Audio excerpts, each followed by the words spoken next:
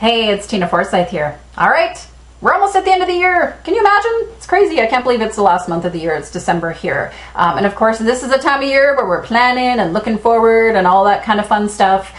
I want to talk about revenue streams with you guys, and in particular, automating and leveraging your revenue streams, which at the end of the day basically means, how do you take your expertise, the value that you offer, the amazing work that you do for your clients, and how can you offer that in bigger, better ways so that you can continue to serve more clients, to make more money, but it doesn't have to take up more of your time and energy, right? So we're going to talk about this process, kind of the various elements or pieces of this here in the next few videos together. Now, what I want to start with today is actually a very simple exercise, although it might be a little tough for some of you to do. And what I want you to do is I want you to kill off one of your revenue streams.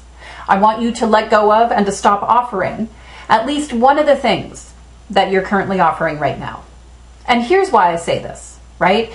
If you want to make room for the new, if you want to continue to expand, part of that process is letting go of the things that no longer serve you and no longer serve your clients, probably as well, right? And also too, I think for a lot of us that we may or may not realize how much time and energy we're pouring into things that aren't necessarily giving us a big return.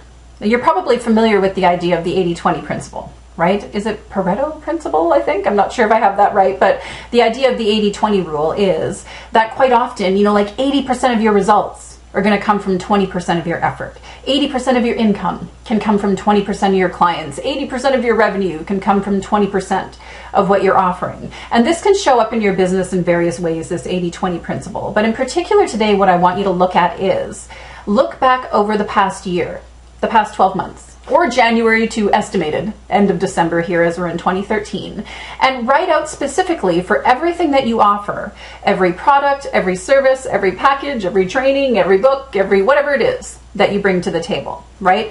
Write out for each of those things, how much income have they brought into the company? How much income, how much revenue have they brought into the company? How much have you sold for each of those things already here this year? Now, take up first and foremost, when this happens, you might be a little surprised to see how this comes together. I know the first time I started doing this exercise a number of years ago as part of my planning process, I was quite honestly surprised to see some of the things that I thought were making me money really weren't. And some of the things that were actually making me the most amount of money I thought weren't my key revenue stream. So it can actually be enlightening overall just to see this list. But I want you to focus on what's at the bottom of that list.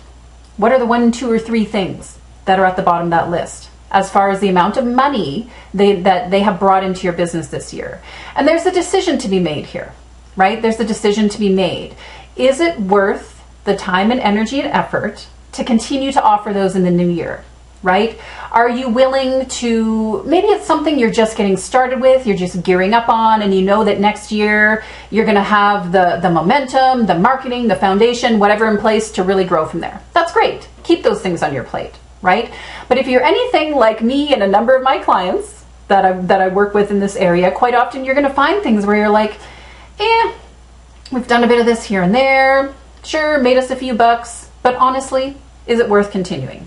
Is it worth continuing? Looking at that lower 20% of your income for the year, is there anything in there that you can let go of? Maybe 1, maybe 2, maybe more that you can actually let go of. I know for myself, or in our company right now, that there's definitely one thing for sure that we are no longer going to be offering next year. Because quite honestly, it's not a huge moneymaker. It's one of those things where it's popped up here and there, people ask for help, why not? We'll give it a go, kind of thing, right? But at the end of the day, revenue-wise, hasn't been worth the return, and headache-wise, has actually probably caused more headache or stress than anything else that we offer in the business right now.